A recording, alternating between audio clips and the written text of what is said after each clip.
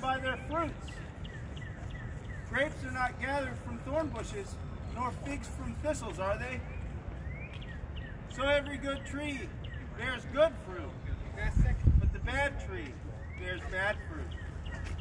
A good tree cannot produce bad fruit, nor can a good tree produce bad fruit. Every tree that does not bear good fruit is cut down and thrown into the fire. So then, you will know them by their fruits.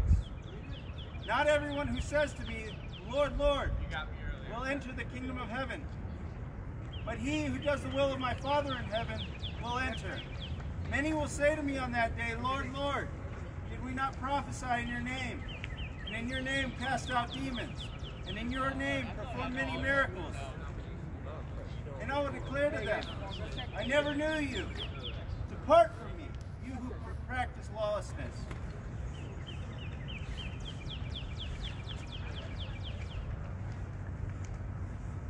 False teachers are described here as ravenous wolves.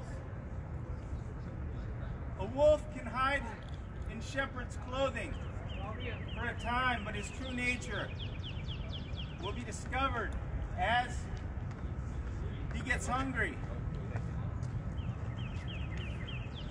False teachers come to raid the sheep, seeking to pull away disciples after them. Every false teacher pours forth lies. Lies like pluralism, evolution, atheism. All lies that set the mind hostile against God. All things that are rebellious in nature. Evolution is a lie, because it is manifest from the things that are made that God exists and that he has divine authority. You can look to the highest heaven and see the stars. The best telescopes of men cannot begin to count the number of stars. You can look to the microscopic level, to the DNA strand. DNA is not merely a random collocation of molecules. You can't just throw a bunch of amino acids in a vat and get DNA. There's information on a strand of DNA.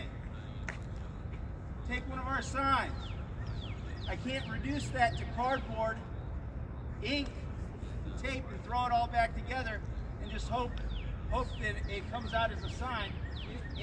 It's got information. The information was put there by someone. So too is the information on your DNA strand. So it is clear from the things that are made that God is evident to us. He's made himself known. His divine power and glory are manifest to us. And these false teachers seek to pull away sheep after them. You find them in your university classroom, propagating these myths of humanism, evolution, and atheism. Why? Because if God doesn't exist, if we all come from nothing, then nothing matters, because we're not going to be judged for what we do. That's an attractive idea. If God doesn't exist, then like Eve in the Garden of Eden, I could be like God. I could determine right and wrong for myself. If God does not exist, then there are no rules. There is no good. There is no bad. There just is. Which is what science can demonstrate for us. Science can tell us what is. Science can't tell us what ought to be. And the sheep that these false teachers pull astray after them, they're not guiltless in this. Paul says to his protege Timothy, the day will come when men will not endure sound teaching, but seeking to have their ears tickled. They will be led astray into cleverly devised myths. Wolves in shepherd's clothing prey on the sheep to grow their egos, to grow their bank accounts, to boost their credentials. The sheep follow after the false shepherd because they like what they hear. It's an attractive lie. Nobody goes unwillingly after a false shepherd. They like what they hear. They like the empty promises that will one day lead to death. Jesus, on the other hand, is described in the Gospel of John as the Good Shepherd. The Good Shepherd lays down his life for the sheep, he says. Jesus Christ didn't only lay down his life on the cross. He did do that. He laid down his life every single moment of his life for others. He loved his neighbors as he loved himself. He lived self-sacrificially. He didn't seek to gorge himself on the backs of his sheep. He lived a life of self-sacrificial service. Why did he do this? Because he loved the Lord his God with all his mind, with all his heart, with all his strength, with all his soul. These two commandments that summarize the entirety of the law, Jesus kept perfectly as he laid down his life for his sheep. And then, what was the end? Jesus was convicted. He was lynched in a kangaroo court by unrighteous men who poured out lies, false accusations. He was crucified on a Roman cross, had nails driven in his hands, in his feet, crown of thorns. He was flogged until the back muscle tissue was hanging out of his back. And that wasn't even the worst of it. As he was hanging there on the cross, he had the full foaming cup of God's wrath poured out upon him. Why? 1 Peter 2:24 says, he bore our sins in his body. It says in Paul's letters to the Corinthians, he made him who knew no sin, who is perfectly righteous, to be sin, to be the atonement, to be the sacrifice, to pay the payment for our sins on our behalf. Jesus was crucified, dead, and buried, according to the Scriptures. And on the third day he was resurrected, so that having been crucified and resurrected, we might die to sin and live to righteousness in God. Daily. Daily. Daily.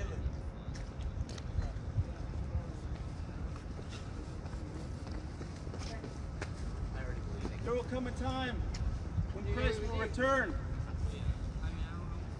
He has been appointed as the judge over all mankind. He is a righteous judge. Each one of us has broken God's law. Proverbs 6 says, there are 6 things the Lord hates, yea, 7 that are an abomination to him. Haughty eyes, a lying tongue, hands that are swift to shed innocent blood, a heart that devises wicked schemes, feet that are quick to rush into evil.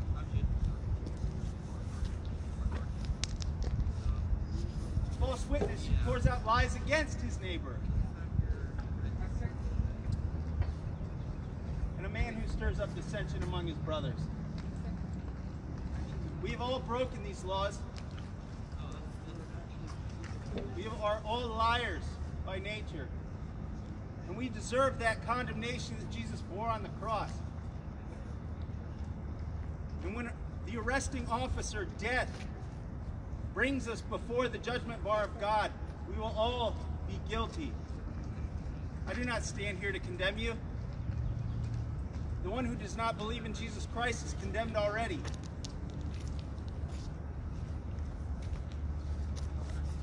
It is only by turning from your sins, by repentance, by turning from your sins, trusting in Jesus Christ alone, that you can be saved from that wrath, that just judgment of God. So I beseech you today, Do not be like the bad fruit who is cut up and thrown into the fire. Jesus says in Matthew 24 that those who do not do the will of his Father